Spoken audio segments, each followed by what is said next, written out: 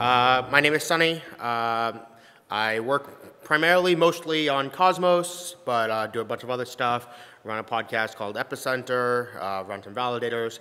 But today I'll be talking about something that has nothing to do with any of those things. I'll be talking about some just ideas in monetary stuff that I've been exploring lately, and another project that I'm really into, which is called Interledger. I don't really work on it in any active sense, but just going to share some cool things about it and why I think it's very important in the scope of monetary policy or monetary evolution. A lot of the ideas that I'm going to share today come heavily from these two sources. One is from this course on Coursera called Economics of Money and Banking, and the other is from a blog called Moneyness by J.P. Koning, a great economist. You guys should all go follow his blog. It's amazing. And he has a lot of opinions on Bitcoin and whatnot as well. So you guys, if any of you are active on crypto Twitter, you've probably interacted with him at least one point. So we'll talk about essentially what I want to try to answer in this talk is, what is money? And so, commonly we use this, these three things, like store value, medium of exchange, and unit of account. But I would say that, following this rule, we can basically call anything money, right? I don't think this is a good enough definition. So I'm going to make the claim that bananas are amazing money because, look, they act as a great store of value. You can last on 2 or 3 months in your freezer. Just this morning, I traded someone a banana for an apple. They accepted the trade. It's medium of exchange. There's no reason I can't price things in bananas. It's kind of weird, but you can do it. It's also a unit of account, if you ever know the internet meme, like banana for scale. So, it's clearly a unit of account for not just money, but also for length. And, you might be like, oh, but social consensus says bananas aren't money. Well, that's where you're wrong. Social consensus has said bananas are money. But somehow this feels intuitively wrong. Bananas don't seem to be money. And so, what's going on here? I think what we can see is if we look at this this is a categorization of different types of assets, right? And you'll see that nowhere in this is there a categorization called money. Different assets have they could be liabilities, debt instruments, commodities, whatnot, but there's nothing called money. And so what I would claim is money is not a noun. Money is an adjective to describe an asset. It's a property of an asset rather than a category of an asset. And more importantly, it is a spectrum. And bananas might be they might have some level of moneyness, but clearly they don't have very high moneyness. And so the question then is, what is this spectrum? What is it measuring? There's these three categories. It could be measuring all three of some of these might be even orthogonal to each other. And I'd say, the one that seems the most out of place is store value, right? For example, maybe gold is a better store value, but intuitively it feels like it has worse moneyness. Or maybe, S&P 500 is a better store value than US dollars, but somehow that also feels like it has worse moneyness. So I think what we can see here is it probably has something to do more with the medium of exchange and the unit of account. But which one of these two?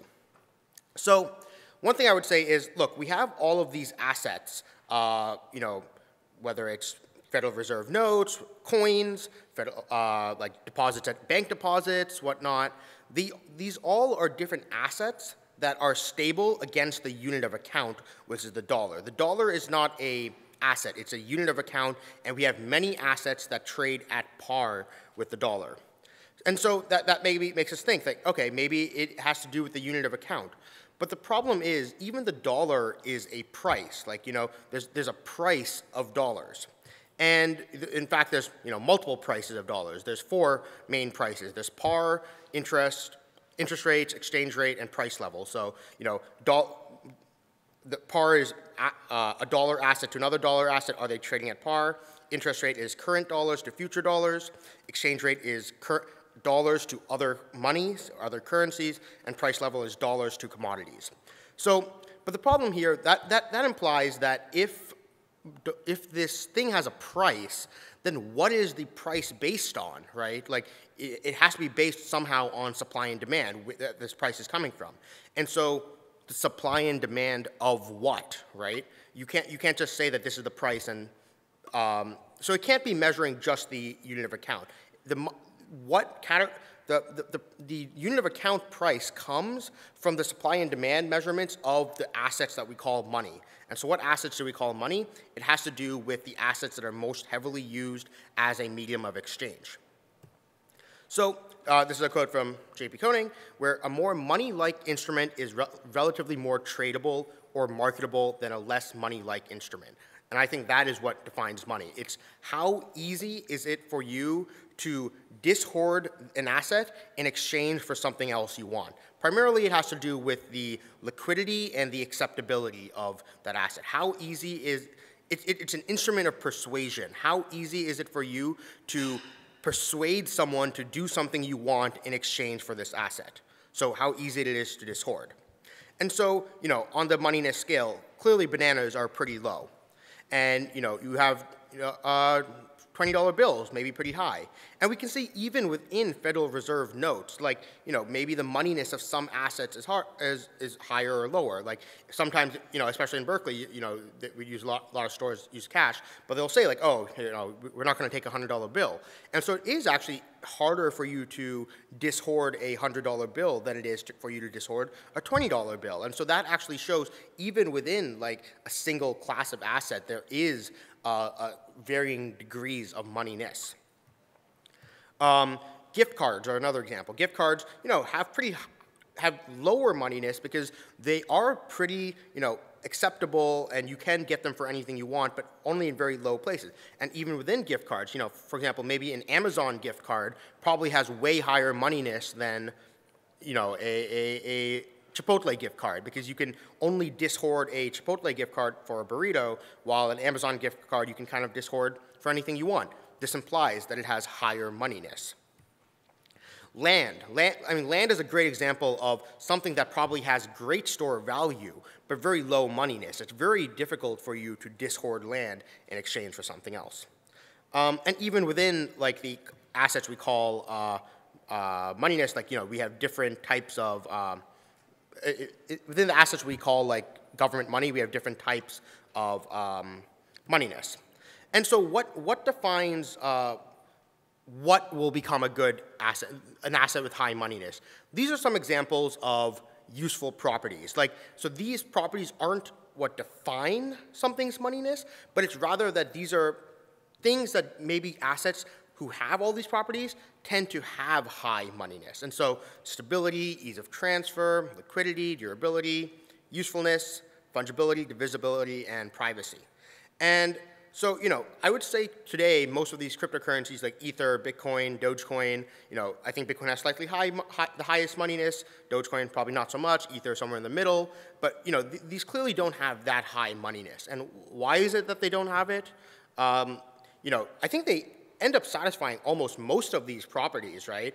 But I would say that the two that they don't really, one is privacy, but I think, we're getting there eventually. But the other is stability. I think that the way, this is like sort of another talk. If you want to come to, actually I'll mention it later. But I think that what they really fail on is the stability aspect, and any, like, system that, if you want, how fiat currencies work is they're designed such that any fluctuations in demand are met with a fluctuation in supply to change the quantity of money in order to keep the price of money somewhat stable. And I think until we get cryptocurrencies that can kind of incorporate such feedback mechanisms, I don't think we're ever going to have I don't think Bitcoin and Ether will ever really become stable enough to actually get high enough moneyness. But that's sort of another topic for another time. What I do want to talk about then is, so we got to balance the elasticity and discipline.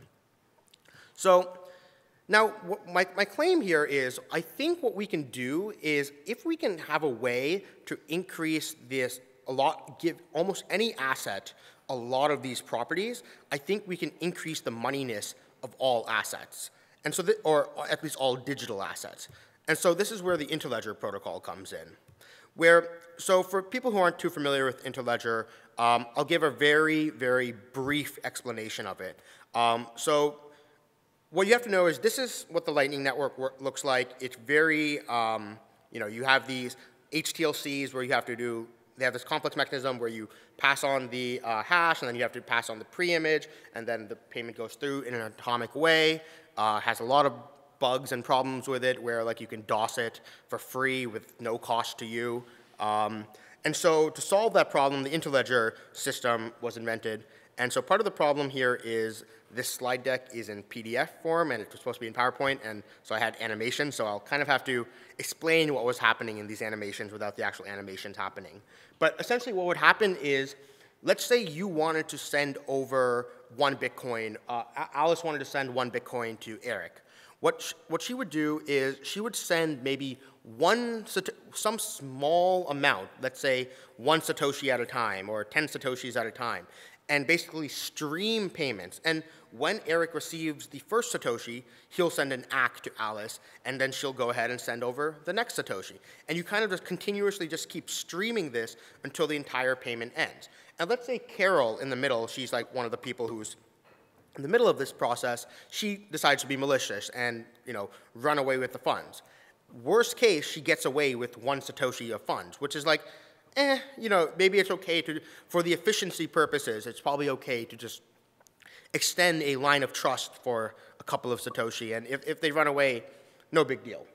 Now, what's cool about this is when you do this, you can also get into the point where you start to put like market makers in the middle. So maybe Carol isn't just doing like Bitcoin to Bitcoin. Maybe she's actually Alice wants to pay in Bitcoin and Eric wants to receive in Ether. And so, yeah, see the animations at work. But in this system, what you could do is maybe Alice will send Carol 5 Satoshi, and then Carol will send Eric like 1 Wei or something. Wei is the smallest unit of Ether. And so you can just do this sort of streaming process until the entire payment goes through.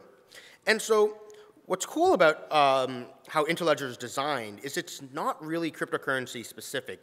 It was designed with cryptocurrencies in mind, but it wasn't the sole use case. And so it's really what you can think of Interledger as is an open payments API. And so you can kind of integrate it with any sort of settlement layer. And so some of the settlement layers that people have already built is they've built things like Ethereum payment channels, like so the Connect channels. People have built settlement layers on Bitcoin Lightning channels.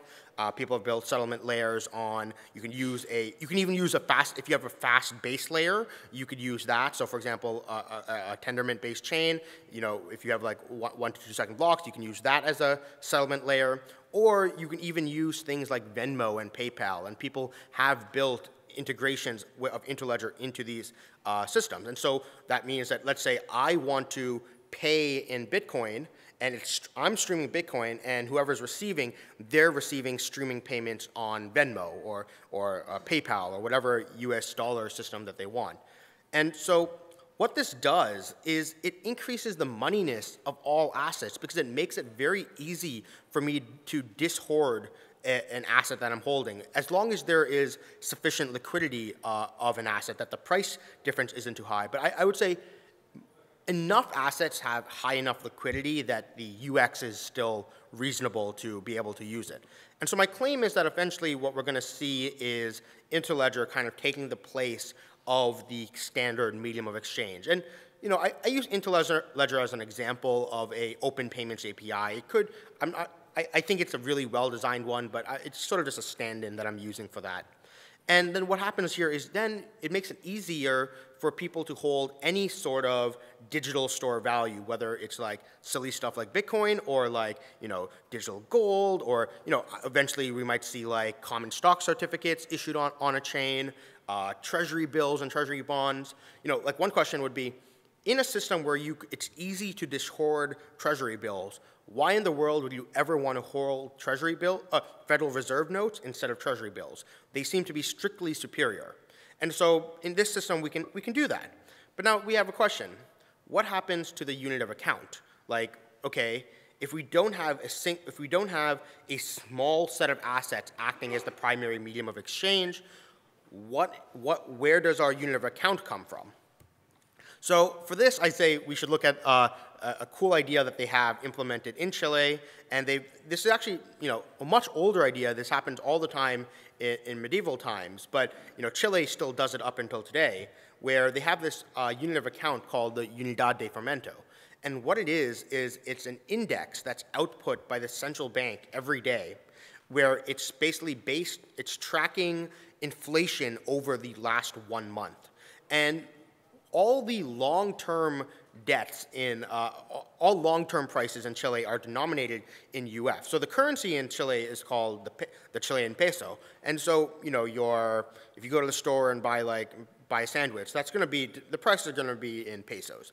But your rent, your car payment, your mortgage, these are all denominated in UF. And so this is really cool, where this is a practical example of where we have a unit of account that is completely disassociated with any asset. It's not based on supply and demand. It's actually just an index, and we see it working. And so I think what we could see is in the future, hopefully, central banks can sort of become these institutions whose sole job is to measure the economy and output indices that we can base prices off of. It'll become so currently central banks are very shackled. They have this job of trying to maintain stability of prices. That is their purpose, but they do it by trying to manipulate the supply and demand of the standard medium of exchange assets. If they are removed from that requirement and they can just focus on outputting dictionary index of accounts, unit of accounts, it might be much easier, and they'll become much more like institution like the I forgot what the name of that institution is, but the one in France that defines what the kilogram is and whatnot, for example. And so you can kind of have systems like that where the central banks are just measuring real GDP and velocity and all this stuff and just outputting these prices for the economy. And so so I've had some discussion with J.B. Koning about this idea, and one of the points that he brings up that, okay, this seems to make sense, but one of the issues I see is people don't want to pay with risky assets. So, people don't want to pay with lottery tickets, for example. If I go into the store, the merchant's going to be like, what the hell, I don't want this. But let's say the merchant on Interledger, I could pay with my lottery ticket, and the merchant can receive the dollars, right? But I don't want to pay with my lottery ticket because the lottery ticket, to me, it's not the EV of the lottery ticket. It's my hopes and dreams are embedded in this lottery ticket. And so I don't want to dishoard this asset. And the same would go for all sorts of different assets. Maybe my common stock, S&P 500. Why would I want to dishoard that instead of holding it? And so, my response to this would be, I think even in this how good of a risk profile different people have, I think also it's different for different people. So for some people, S&P 500 might be considered their risky asset. While for some people, that's oh, that's my safe asset. That's where I put stuff when and for me, my risky asset is Bitcoin and whatnot, right? And so I think this kind of system will still allow different people to choose different points on their risk portfolios where they want to store their assets. And so, yeah. And what I think we're essentially going to see is, we have this idea called the political trilemma of the world economy. It's by Danny Roderick. And so what we're going to see is we have this conflict between, hyperglobalization, democratic policies, and national sovereignty. And I think this is the trilemma that we should really be focused on in the crypto space. And what this means is, so you can have hyperglobalization and national sovereignty, and this is what the gold standard creates for us, where we remove the democratic policies. And specifically what it means here is the democratic ability to affect monetary policy. So in the gold standard, every country has a lot of national sovereignty and a lot of hyperglobalization because prices are pretty set, but you lose out on a lot of ability to affect monetary policy. Then you can get into a system where maybe you have global governance. This is sort of what Keynes suggested at Bretton Woods, or also what the euro sort of is today, where it says, okay, we're going to give up heavily on national sovereignty, but we can create globalization by having a single currency, and we can have democratic policies to affect monetary policy of that currency, but it has to be agreed upon by the entire bloc, not just on national sovereignty. So the democratic policies are moved to the European level rather than at the national sovereignty level. Or Keynes' suggestion was sort of to move monetary policy, democratic decision-making to the global IMF level rather than at the nation-state level. And then finally, what we have today is sort of what the Bretton Woods Compromise was, which was, we heavily give up on the hyperglobalization where we have like free-floating exchange rates and whatnot and heavy capital controls. And so essentially, so this is kind of what I was saying. And I think what this kind of system would do is maybe help us move a little bit towards the hyperglobalization. We have to understand that we are going to then be losing out on a lot of trade-offs where we might have a little bit less ability to do democratic policies, where if you have a pure, Hayekian vision of denationalization of money, where, monies are competing in the market, maybe that makes it more difficult for governments to perform monetary policy, but maybe it, it makes it easier to move towards more globalization. I don't know what the answer to this is, and I think this is a hard question, and I think this is what we should really all be thinking about. And so with that regard, tomorrow on Wednesday, I'm hosting an event here in SF called macro.wtf, where we'll be exploring a lot more onto these topics. So I'm hosting a panel specifically about Roderick's trilemma. And so, yeah, if you can come on out, it's at 450 Townsend Street, and we'll be talking about all sorts of cool stuff. You can go to macro.wtf, that's the URL. Yeah, so thank you guys so much. And I think I have a...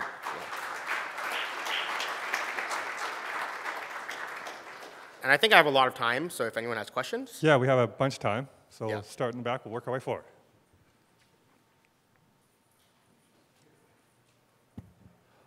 Thank you for that. That was really interesting. I guess my question is similar, I think, to J.P. Koenig's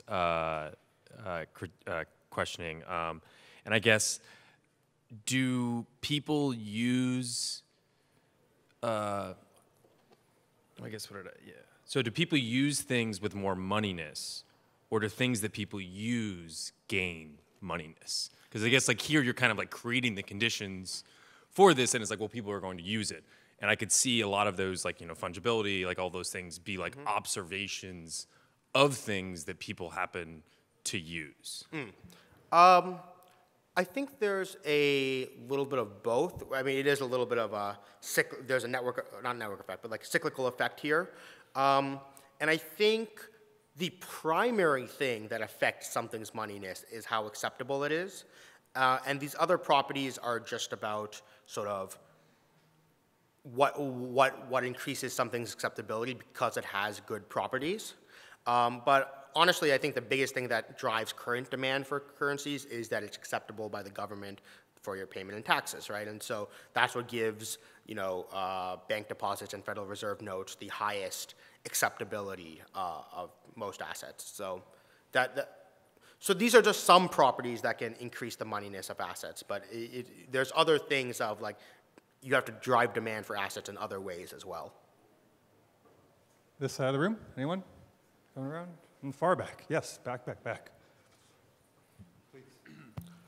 I mean, looking at the recent comments from central banks who were very afraid, I think, of Libra and what Libra intended, do you not think it's inevitable that we're going to get central bank digital currencies, that these are being planned, and, governments being as they are, this isn't going to be more freedom and better privacy, it's going to be worse?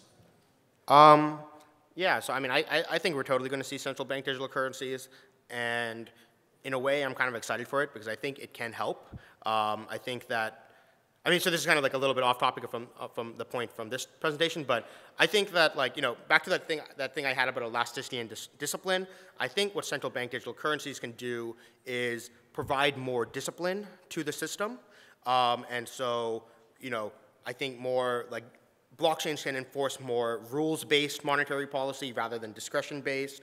And I think we can also get into, like, I think some of the technological efficiencies could be really cool. So, here's an example.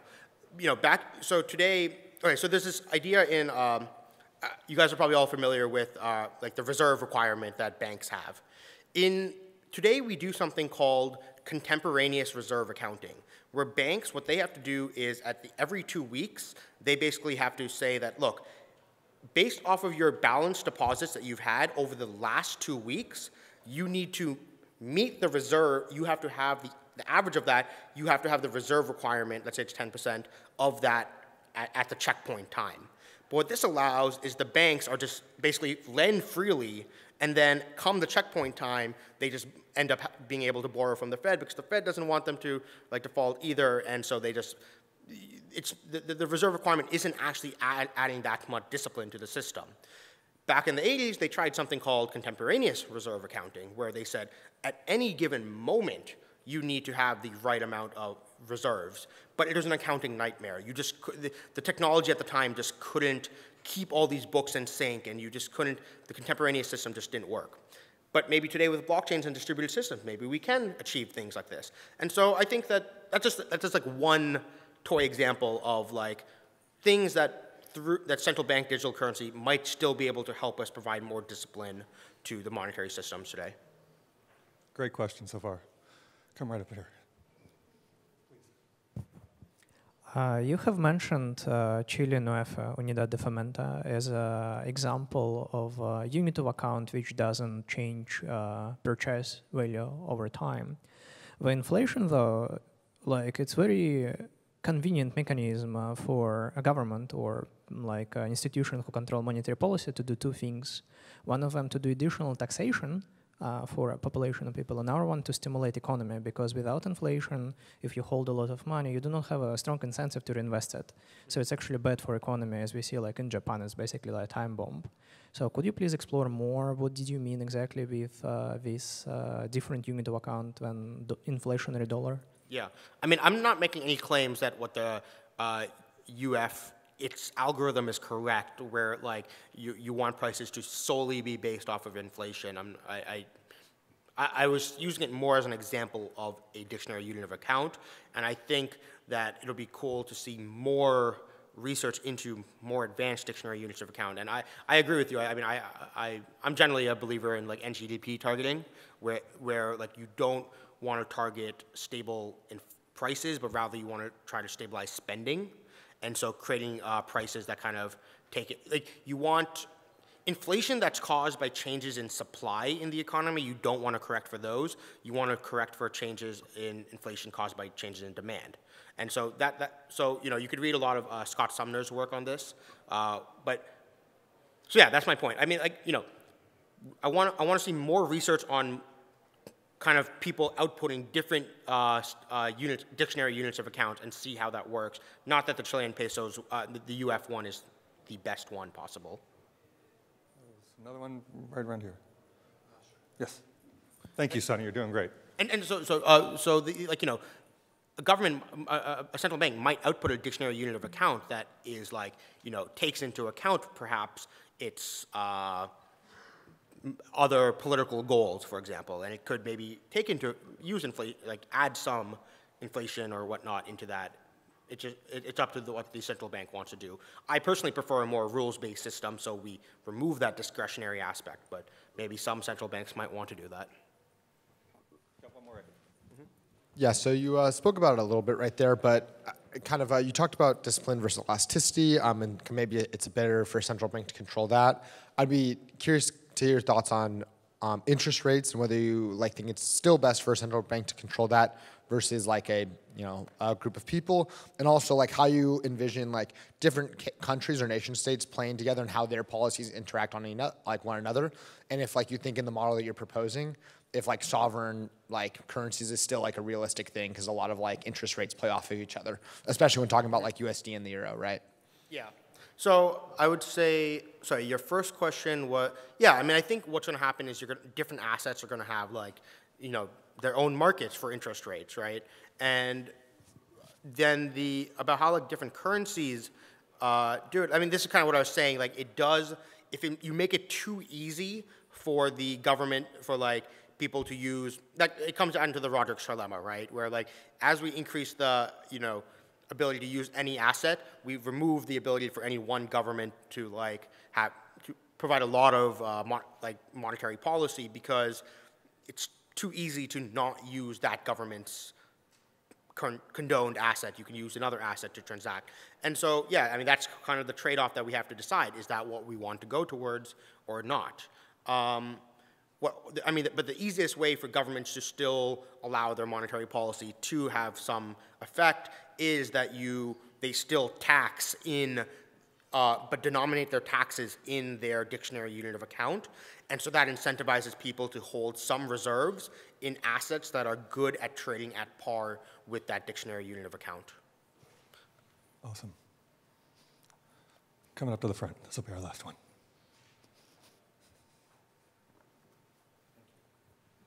So the dictionary unit of account, whatever it is that you're targeting, whether it's inflation or NGDP, that raises the oracle problem. And saying, well, we're just going to agree on the central bank as the oracle is kind of to give up the game. The ideal kind of oracle would be one with balanced incentives so that the estimate of NGDP was an honest estimate and a non-manipulable estimate. Do you have any ideas on how to arrange a set of incentives in order to get an honest estimate of either NGDP or inflation? I do not, because I've never really done a lot of economic data work. But I mean, I think what we would want is to make it so, like, information about the economy should be input into functions that output policy decisions. And so really the oracle problem is just about the inputting or gathering the data. And I think, like, I'm really not sure, but, like, I would like to make sure that, it should be data gathered from multiple entities, like not just one entity. Like, we should have multiple people reporting on, like, oh, GDP, money velocity, whatnot, like, and to be honest, no, I'm not quite sure about what the best way to solve the oracle problem here, because it's like what you're trying to measure is such a complex, like trying to get data about the entire US economy, for example, and distill it into, I'm not really sure. And maybe some other economists who do know more about this, please come talk to me, or come to the macro.wtf event and we can talk about it there. Cool. Okay, if we could have another, please, round of applause. Thank you. For Summer.